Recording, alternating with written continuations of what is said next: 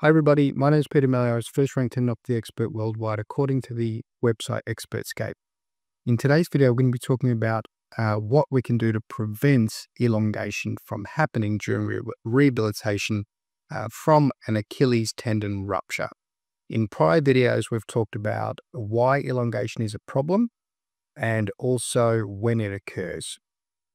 If you need specific help for your Achilles tendon problem, have a look at the description section below for contact details. So there's a couple of things that we can do to prevent Achilles tendon elongation. Now, the first thing just to go through briefly as a revision of some of the prior videos is that elongation generally occurs at 2 points during rehabilitation. The first time it occurs is when you're in the boot and you're in a position that is not high enough in terms of lifting of the heel or into that plantar flex position. So your heel is too low. So that can lead to elongation. That can also be contributed to by removal of the wedges too quickly. So we tend to delay the removal of the wedges. There's no benefit from taking them out quickly. It can lead to elongation.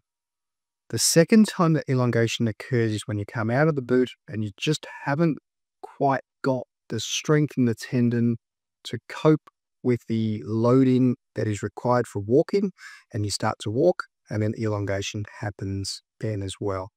So there's a couple of quick tips that I want to go through that will help you to reduce the amount of elongation. The first one is make sure that you do plenty of exercise, loading of the tendon to get the tendon stronger when you're actually in the boot. So you take the boot off once, twice, 3 times a day, and you're doing what we call isometric holds in positions that are safe, okay? And that is up, the heel lifted up.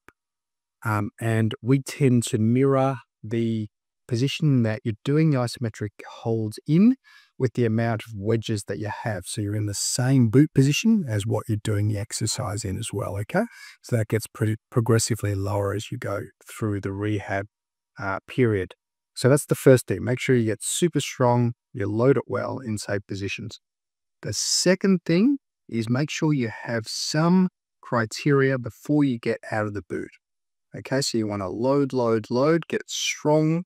And we think about how much load the tendon has to cope with when you're walking. And we try and design exercises that are going to also produce the same level of loading for the Achilles tendon before you come out of the boot as to when you're out of the boot and you're walking around, okay?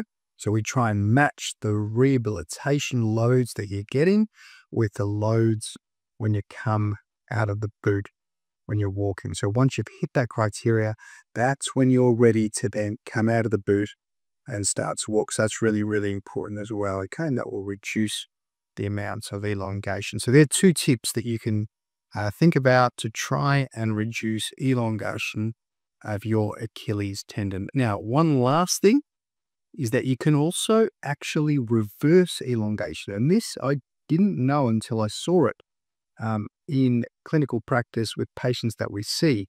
Some patients will be elongated and then that starts to reverse and actually get better.